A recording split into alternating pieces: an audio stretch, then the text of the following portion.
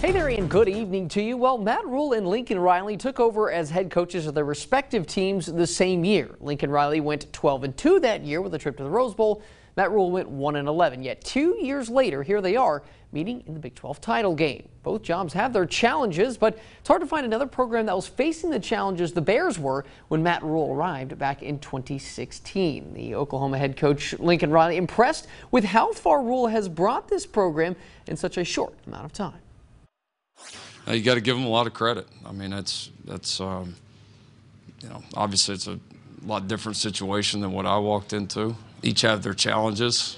You walk into a 1-11, then winning 3 is a positive. If I'd have won 3 my first year, that would also been my last year. They're all challenging, but what he's done, what that staff's done there, it's been great for this league, and I have a ton of respect for them. We're getting revved up for this game starting tomorrow night with our Chasing a Championship 30-minute special. Live from Fort Worth, we'll have interviews and breakdowns attacking this game from all angles. So be sure to join us tomorrow night from 9:30 to 10 right here on Fox 44.